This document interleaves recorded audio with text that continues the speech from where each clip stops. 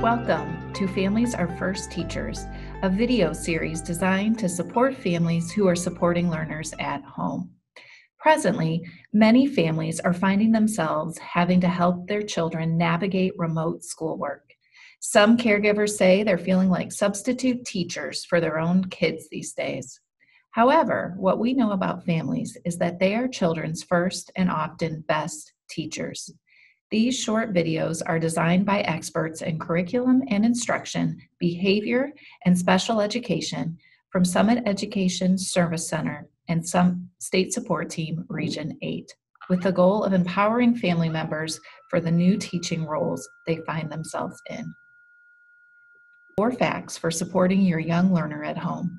We'll take a closer look at the importance of toys, play, and we'll talk a little bit about what we mean by developmentally appropriate practices that you can help support using the materials and environment in your home. If I asked you what you thought were the 5 best toys of all time, according to a dad, what would you say? I'll give you a minute to jot down one you think might make this list.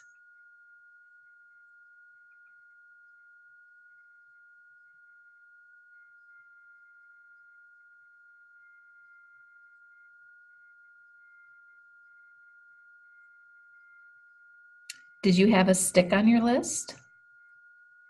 How about a string? Did you think about a box? Cardboard tubes? Mud or dirt? So these are the top 5 for this dad. Have you watched your young learner gravitate to any of these materials? If your children are anything like mine, they are often more interested in the packaging than in the toy itself. So why is that? Play isn't made better by toys. It's made better by possibilities.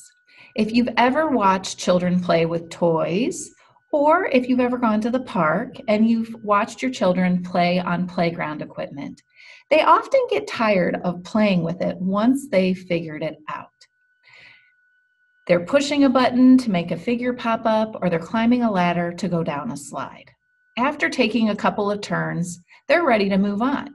The intrigue and the challenge are gone. Think about a stick. A stick is often better than a toy that pops up every time you push a button because it can become a fishing pole, a spoon for stirring soup, or a magic wand. Children often make their play choices based on how much variability the material offers that they're playing with. If you look at the picture, you see this little guy has turned a piece of wood into a steering wheel, and he's lined up blocks to show where the edges of his car is at as he's pretending to drive down a racetrack. So what is developmentally appropriate practices, or DAP? This is the approach that early care and education professionals use to teach your young child. So developmentally appropriate practice is grounded in research on how kids learn and develop best. It provides real-world experiences and hands-on learning. And as you will hear, play has a huge role in how children learn and develop. So how do you know what you're doing with your child at home is developmentally appropriate? We're going to talk to you about the 4 facts you see here on the screen, and we're going to give you a few ideas on how you can support them in your learning environment at home. We're going to look at how academics are impacted, how language and math skills can be supported, and we'll look at executive functioning and helping with self-regulation. We'll end with some ideas to support physical movement, so important with young children. The QR code and the link on the screen will take you directly to a handy 2-page summary of these 4 facts. I'll pause for a few seconds right now so you can take a picture of the screen or pull it up in a second window on your computer or print it out to take notes as we follow along. So in fact number 1, we're going to talk about the importance of play experiences to help build background knowledge, imagination, and rational thought. Young children are able to take in and understand math, reading, and writing so much more when it's done through play. So remember the 5 best toys we talked about earlier. Many of those were examples of reusable, open-ended materials that can be used in many different ways by children. Look at the open-ended materials on this screen. How many of these do you have in your home right now? Some of the best open-ended materials for children are free and often seen as recyclable or trash. Recyclables to look for may include buttons, Kleenex boxes, rings from milk cartons, toilet paper and paper towel tubes, egg cartons, bottle caps, muffin tins, applesauce containers, cotton balls, Q-tips, and think about all the natural materials that you can find around your house. Rocks, sticks, mud, pine cones, seashells, acorns, leaves. Set up a scavenger hunt with your child. How many natural materials can you find in your backyard? How many recyclables do you have in your home? Set up a container or a bag to collect them with your child. How can you take photos of the objects or draw pictures to organize them into a checklist for you and your child to find and to use as activities come up, or as your child comes up with things that they want to build or create? So how many recycled items do you see in this picture? I see applesauce containers, toilet paper and paper towel tubes, a recycled box of noodles is the body of one of the robots. Simple art supplies like pipe cleaners, googly eyes, and masking tape can go a long way, and I guarantee you will quickly become a favorite with your child. Think of all the possibilities and things they can create with just these simple objects. In this picture, children were very interested in robots from a show that they watched. The caregiver asked the children questions about the robots that they saw on the show to get them thinking about what they wanted to create and what they could use to make it come to life. Do the robots have eyes? Do they have legs, arms? Were they tall? Were they short? What shape should they be? What could you use to create it? If you make the robot tall and skinny and you tried to stand it up, what could happen? Do you think he'll be able to stand up by himself? Encourage your child to problem solve and think about the results of their actions as they're building and creating. Water is another resource that you probably have available in your home. Think about all the ways that playing with water can build on their math and science skills. Fill up a sink with water and encourage your child to experiment with different objects. Do these objects sink or do they float? They could put them into piles and then count which pile has more, the objects that sink or the objects that float. Old Tupperware containers also make a great place to fill with water and to explore. Do you have water bottles laying around that you would ordinarily throw out or recycle? Encourage your child to help you wash them and then fill them with water. Add different color to each bottle and make a rainbow window. Place them in a sunny window ledge and notice how the colors change as the light changes.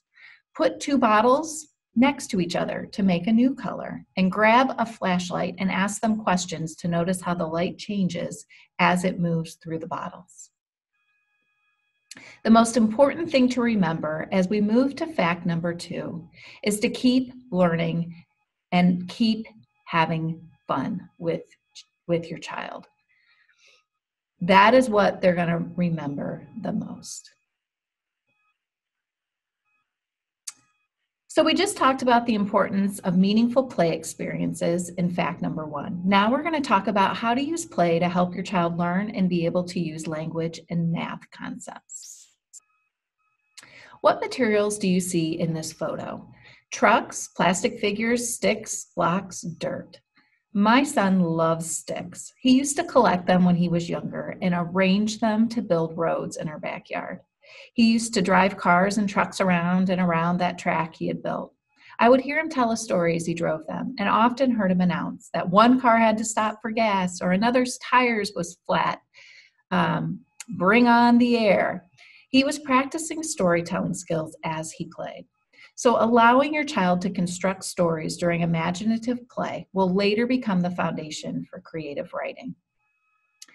They have had practice with settings, with characters, and their own order of events.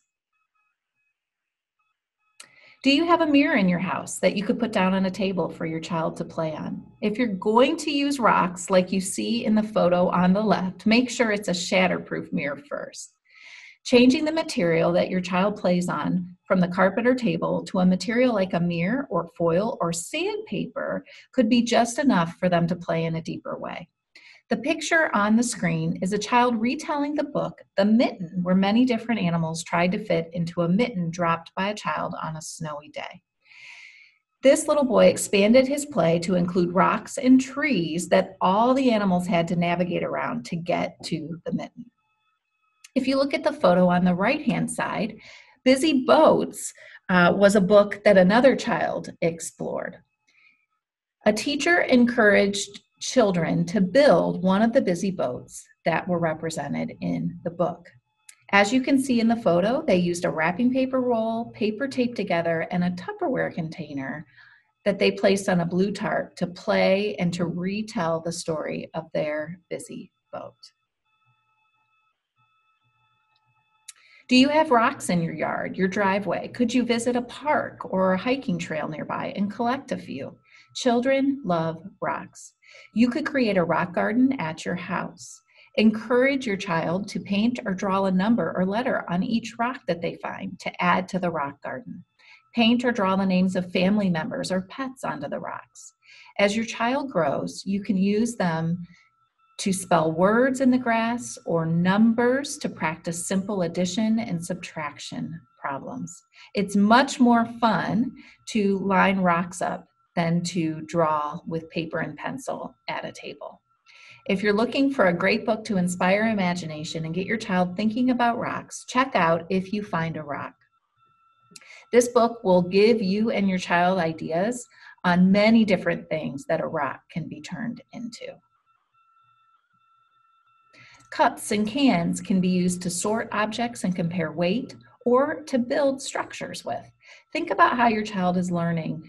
Think about all that your child is learning about gravity, balance, height, width, and force when they're trying to build a tower made out of cans, cups, and paper plates if you have them. Place a different number of beans or acorns in cups outside and have your child find the rock with the number that equals how many things are in that cup. Fact number 3, dramatic play helps your child develop executive functioning and the ability to self-regulate. So what is executive functioning?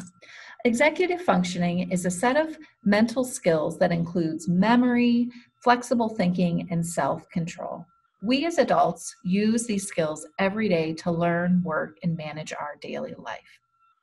Self-regulation can be defined in a couple of different ways. In the most basic sense, it involves controlling your behavior, your emotions, and your thoughts. And it also refers to your ability to manage disruptive emotions and impulses that might come along. Both of these are important skills for children to be able to practice in early childhood. Dramatic play is a child's way of pretending to be someone or something else. They're trying out the roles and characteristics of this person or thing. The little boy on the left has cut wings from a cardboard box. He's ready to fly as a pilot.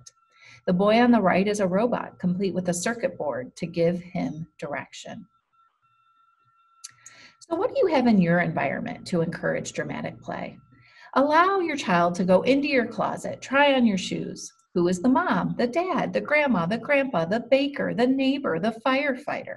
Think about what objects are in your closet with multiple possibilities. A scarf that they may find can become a blanket to cover up their baby. A blanket for a picnic that they can lay out on the floor.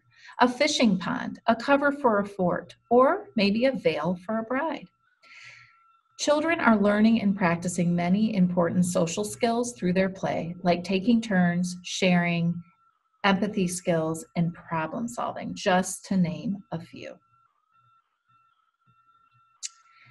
So our last fact number 4, give kids regular opportunity to move in unstructured activity and make sure it's a regular part of their day. Going outside or in the basement allows for room to move in a safe space. Encourage your child to play games like Simon Says, red light, green light, and freeze tag. This is going to help them practice listening skills, following directions, and it'll give them an opportunity to move their bodies and to play with others. Add scarves. Remember that scarf that they may have found in your closet or in your drawer? Add scarves that they can run with and move around in different directions. They can make shapes or letters or numbers in the air. Hula hoops are also great to jump in and out of, to move around, to create shapes with, or if you have ribbon that you can cut into long segments. Children love to move that around and create things with it. Play music on your phone and encourage your child to move the objects and their bodies to the rhythm and the beat of that music. Create outdoors. Use a brick wall or a concrete driveway or sidewalks for them to create. Fill up a bucket of water, add a few paintbrushes or toothbrushes, and watch your child paint. And then as it dries, have them watch it disappear and talk about why it's disappearing. You can even add sidewalk chalk and have your child draw a picture and experiment with painting water over the colors of the sidewalk chalk to make the color lighter or darker.